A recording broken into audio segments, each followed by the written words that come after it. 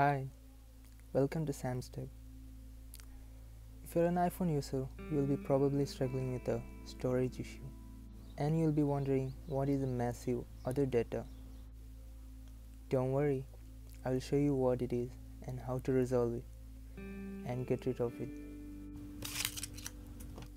Take your iPhone and get ready to see the change. And if you open this iPhone storage setting, you can see that the other data is described as system storage. So to show you what it is clearly, I'm gonna connect my phone to the PC and gonna give access to it by unlocking the phone. So in PC, open up this PC and open the phone storage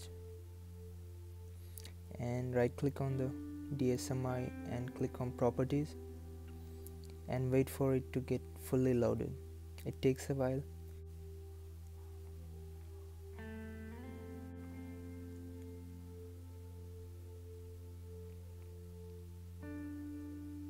And when it totally gets ready, you can see it's a massive data and it shows here 30 GB.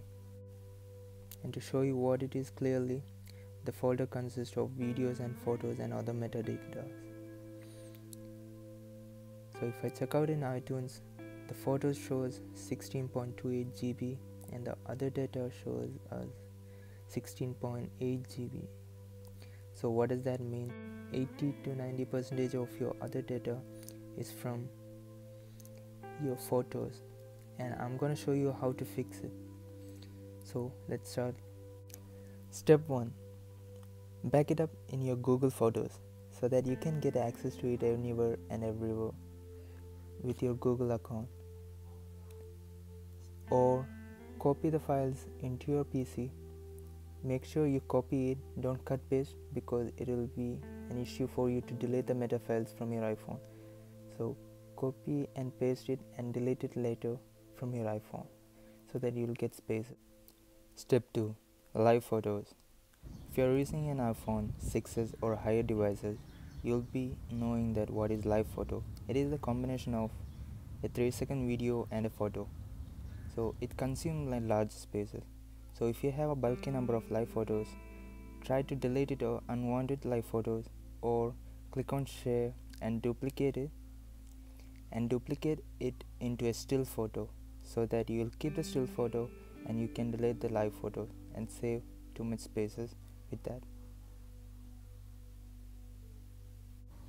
Don't forget to switch off live photos on camera while taking the pic so that you don't have to do it again and again. Step 3.